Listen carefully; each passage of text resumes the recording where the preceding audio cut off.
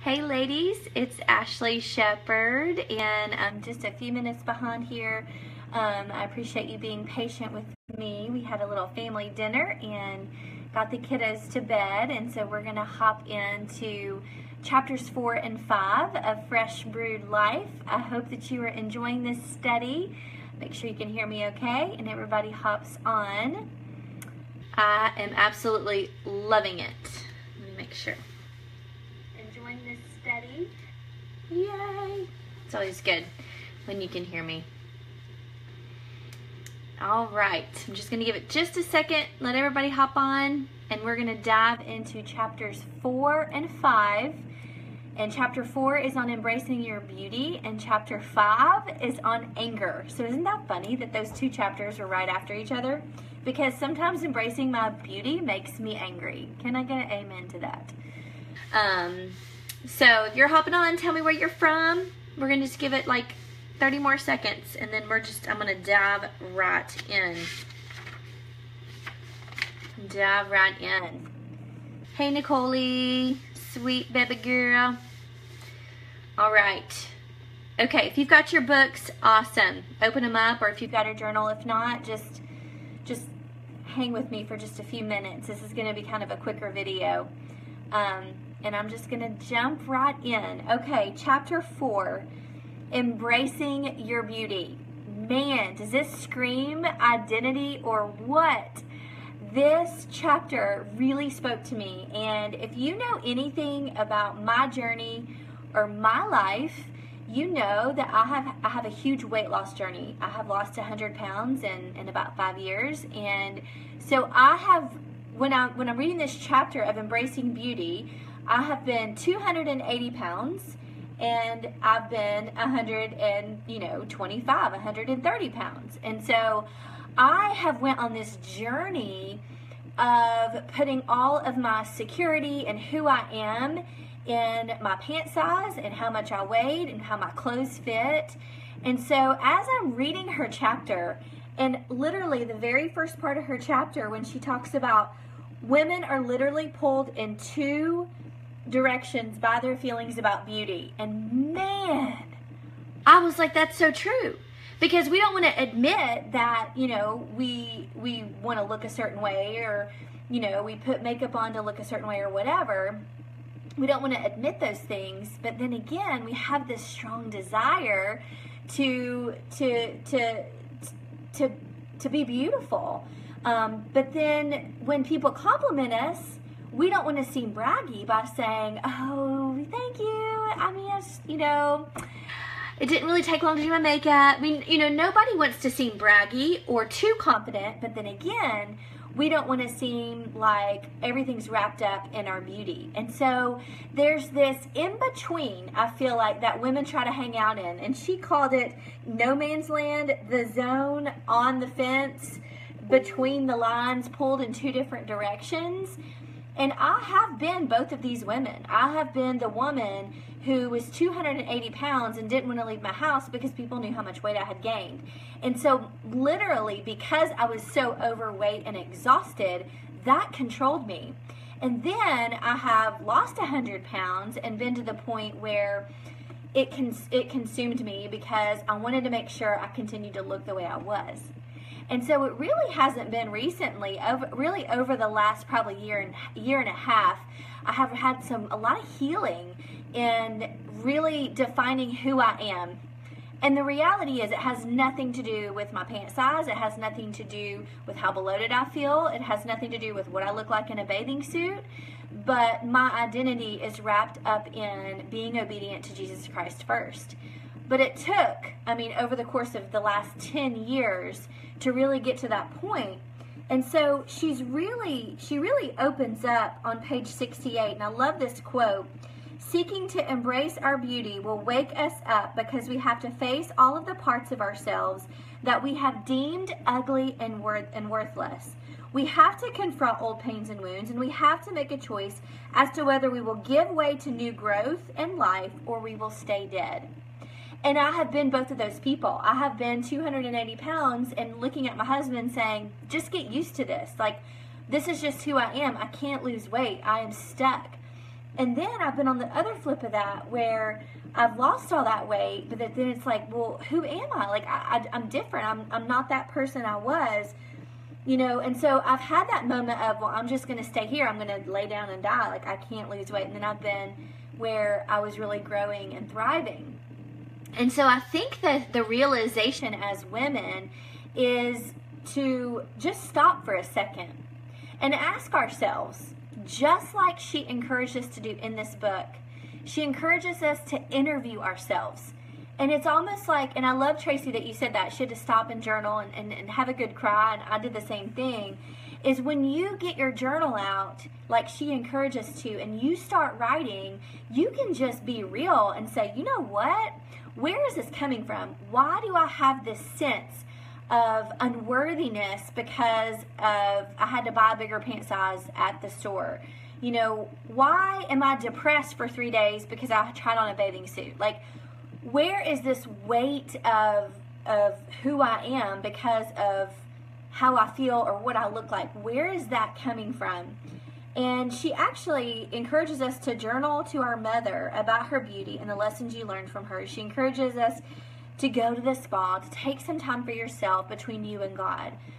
And I think that encouragement will really change a lot, because here's what happens when we put a lot of our value and our worthiness in what we look like on the outside. It's consuming. You have social media. You've got everybody's highlight reel on social media of people working out and losing weight and feeling great and all their beautiful pictures where they just look size 2, and you're thinking, oh goodness, or their before and after pictures after they have a baby and they're like went from a size 6 to a 4.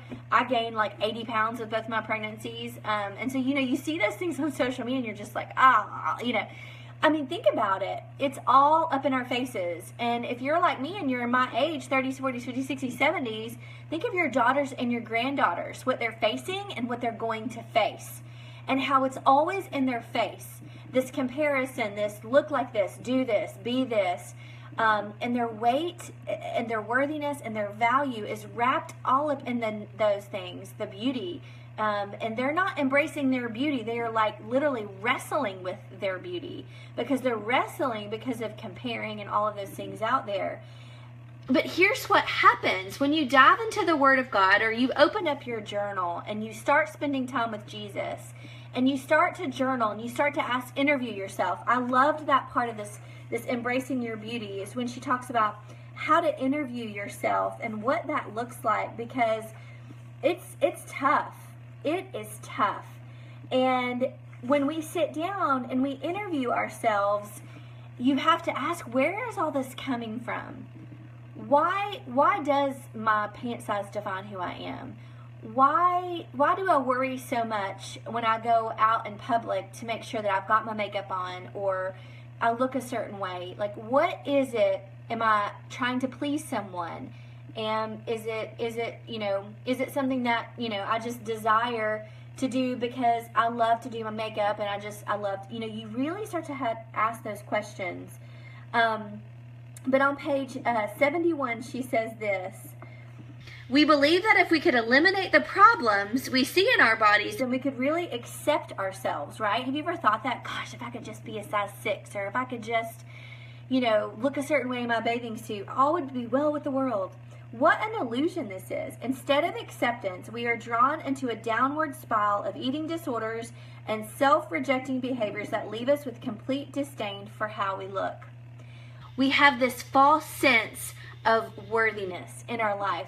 If only, if only, if only. I have said this before and I will say it again. If we get wrapped up in putting our value in our beauty or our worthiness in our pant size, we are going to miss everything, because we are going to be so focused in what we're not that we are not focused on who we are, and we are daughters of the King. You see, Jesus didn't create you in your mother's womb so intimately and so perfectly, and it says in Psalm 139 that he knew you when you were under the earth, like under the earth. And so if you believe that he created you and you are in God's image, where is it? At what point in our lives as women or young girls, whenever that is, At what point do we have to stop for a second and say, when did that shift? When did that, have you ever seen that little meme or that flyer of the little girl where she has her hands in the air and it says, she's in a bathing suit and her hair's all wet and she's doing this and it says, remember her, question mark? It's actually the background of my laptop computer screen, because we had this freedom as a young girl. It didn't matter if we were a little bit overweight or, you know, if we weren't perfect at everything or didn't look a certain way. We didn't care if we matched when we were young girls. At what point did we start focusing on other people before we started focusing on the one who beautifully designed us? What was it? Like, if you can just go back, what was that first point? I know for me, I mean, I can look back and many a times I would get made fun of at school, and it was that first realization that I was wearing hand-me-downs. I actually wrote it in my book in the self-worth chapter, and it was that realization of, so I'm not perfect, and I'm wearing hand-me-downs. Like, there's something wrong with me. And I would go home and, you know, ask Mom to take me shopping, and of course, you know, that didn't happen. And so, and then I, you know, so just like she talked about, we're kind of held hostage. You know, maybe we had those voices of the past. Maybe there were words spoken over us about our appearance or our beauty that is so loud that we can't hear what the Lord is saying because their voices are too loud.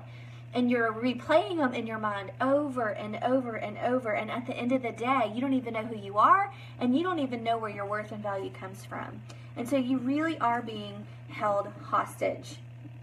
And so I want to end with this about embrace your beauty, because I could talk all night long about this, because my own journey of, you know, being almost 300 pounds and feeling so unworthy and thinking my husband's going to find another woman because he's embarrassed of how much weight I had gained. And I was living in this false sense of who I was and just, you know, all of those things. And so I was really living a lie. And the lie really derived from my own thoughts about myself. When waking up in the morning and calling myself fat and just couldn't wait to crawl back in my bed because then I wouldn't have to worry about how I felt in my clothes when I lay down. I don't know, maybe it's just me that had those thoughts, but I still struggle with some of those things.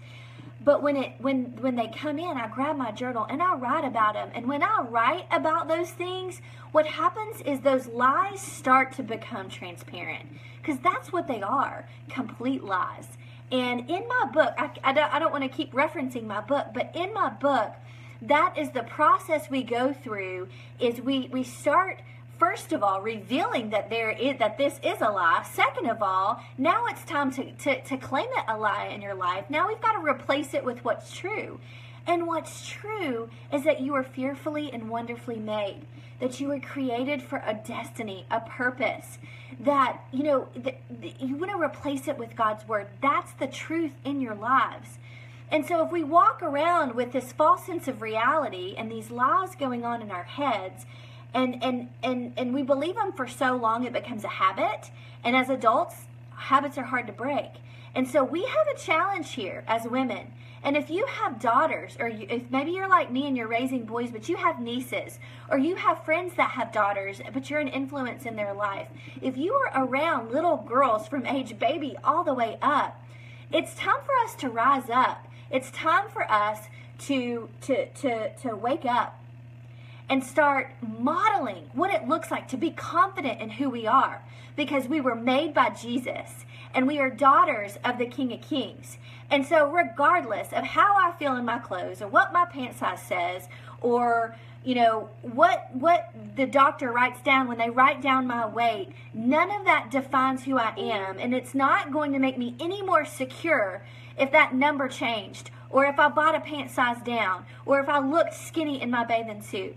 None of that is going to matter, because I'm secure in who I am because of my Creator, not because of what the world has created.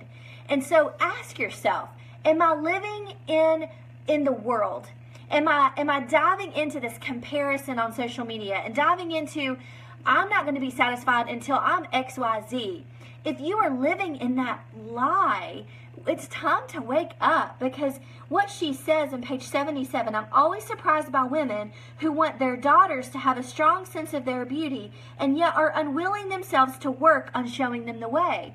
It's not about, it's not about necessarily, oh, well, you've got to have confidence. It doesn't matter, what other people think. It doesn't matter how you feel in those clothes. God created you, and you're speaking those words to your daughter or nieces or the girls in your influence, but you're not living that out. They're watching you look in the mirror. They're watching your face look defeated. You're not living in victory. You're living in defeat because you're allowing your value to be weighted on how you feel in your clothes, or comparing someone else's highlight reel to what you look like.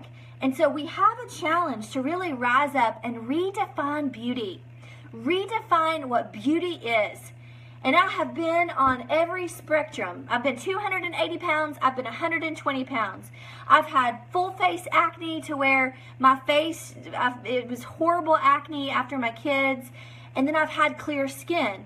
I have felt like I didn't want to leave my house because I felt like I was so ugly. And then I have felt, on the other end, I have felt beautiful.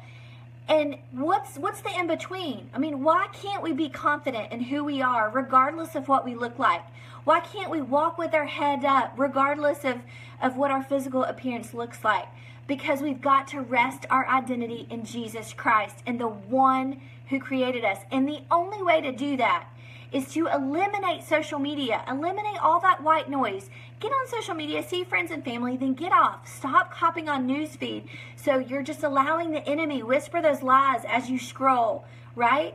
Because you are allowing yourself to live inside of what the world has created instead of living in what God has created. And that is my heart for you tonight. And I get fired up about this, as you can tell. And here's what she says as I end this, because I loved this part of it. This right here is going to end it perfectly. And this is what I want to say to you tonight. And this is what I hope that you take away. Because I'll say this before I read this. Jesus loves you because he loves you, because he loves you, because he loves you, because he loves you. This is what she says. For whatever reason, we've thought that God seems absent in our beauty discussions.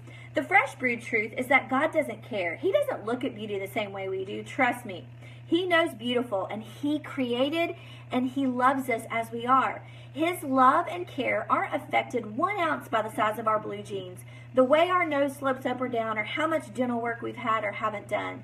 His love isn't diminished if we wear the wrong dress to the party, have no skill or time to apply makeup, or even if we hate exercise. God simply loves us, which also means that if we decide to get in shape or find the time to take a shower or learn to wear colors that look nice on us, God still loves us. We haven't gone up in his eyes or improved in his estimation of us. He just loves us, the same as he always has and always will. He loves us because he loves us because he loves us. And if we grab a hold of how much value and how worthy you are and how valuable and how beautiful and how amazing you are because of Jesus, not because of what the world has created, but because of what Jesus has created, you have to live in that. You have to walk in that. You have to read that. You have to speak that. You have to write that.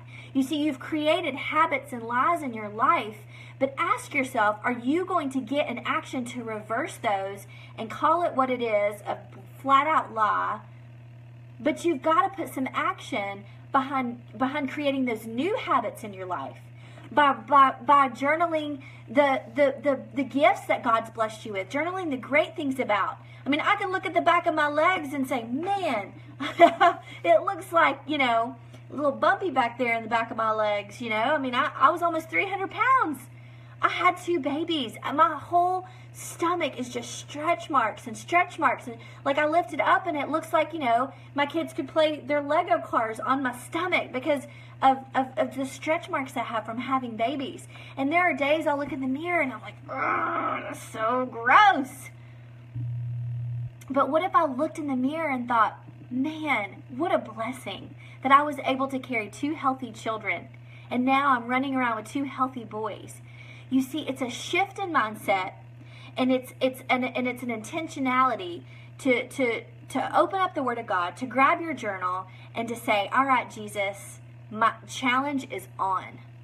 Because my worth and my value is going to be rested in who I am in you, and not rested in how I feel, what I look like, someone else's opinion, or social media. I am going to rest in who I am in you. Your confidence, your security, how much you feel loved is not going to be rested in a man or a friendship or a relationship or a pant size. It is going to be rested in Jesus, because he loves you and he created you for him.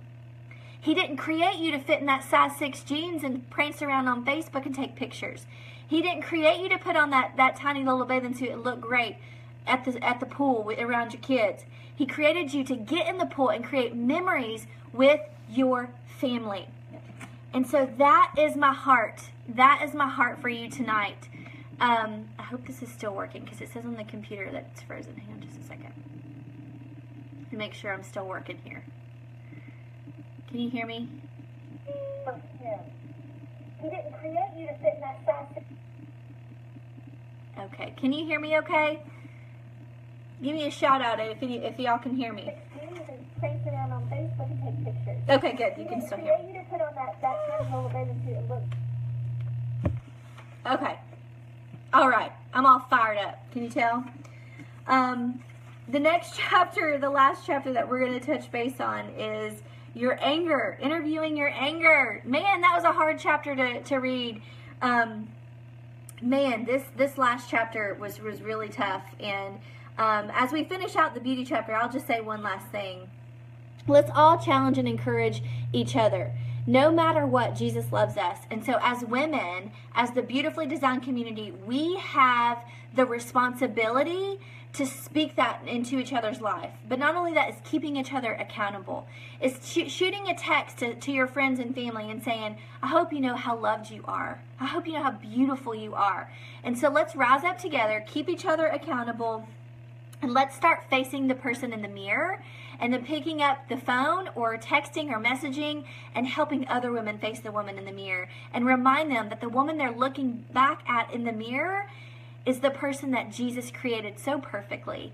He beautifully designed you, and that is a really big part of my book. And so I'm super excited about you guys having a chance to order that on Friday, a week from tomorrow, on September 1st. That is a big part of my book, so definitely get my book.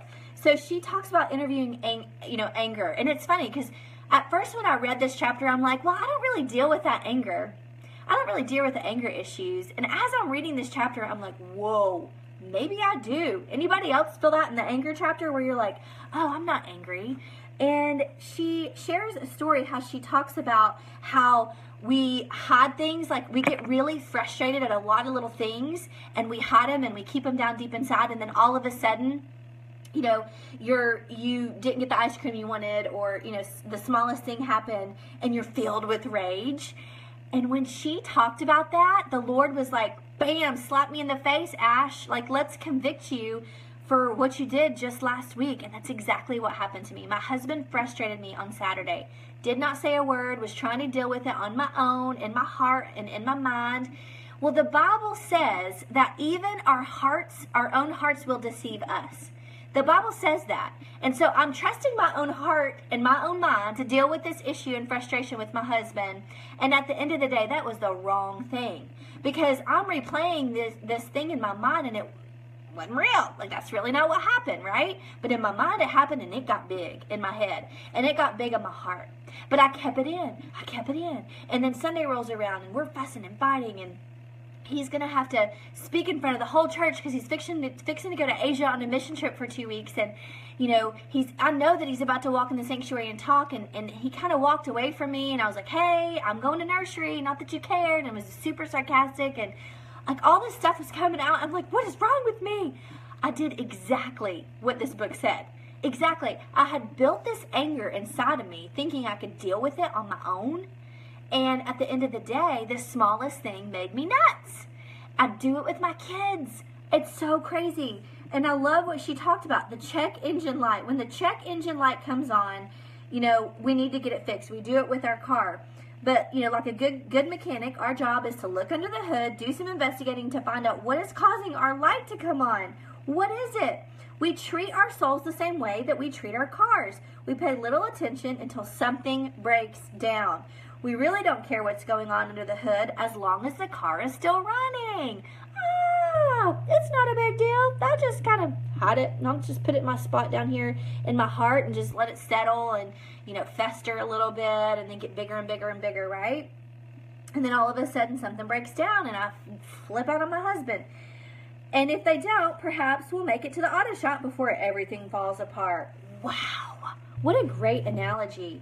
I mean, can I get an amen? It's like, why do we do that? I do that with my kids. I'm like, oh, it's okay. It's okay. It's you know, don't make it a big deal. Don't make it a big deal. And then they do the smallest thing, and I turn around like, bah!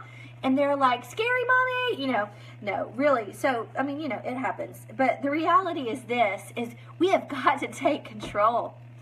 And what a great reminder is to our check engine light comes on, awaken our hearts, awaken our souls, grab your journal, grab the Word of God. You see, the Word of God is not there for when we set our alarms to have our 10-minute Bible study or when we grab our book to read that we're doing with the Beautifully Designed Community.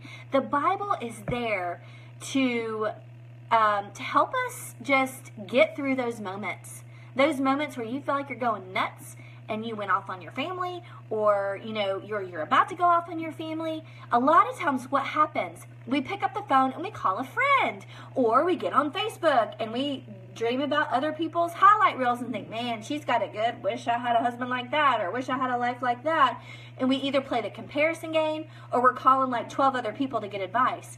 We are not picking up the Word of God and saying, Lord, is this real? Am I making this a big deal? Like, speak to me. Like, opening up the Word of God. Or maybe it's journaling and just throwing it up on a page and getting it out so you realize what's lies and what's true. And she talks about interviewing and surveying the situation.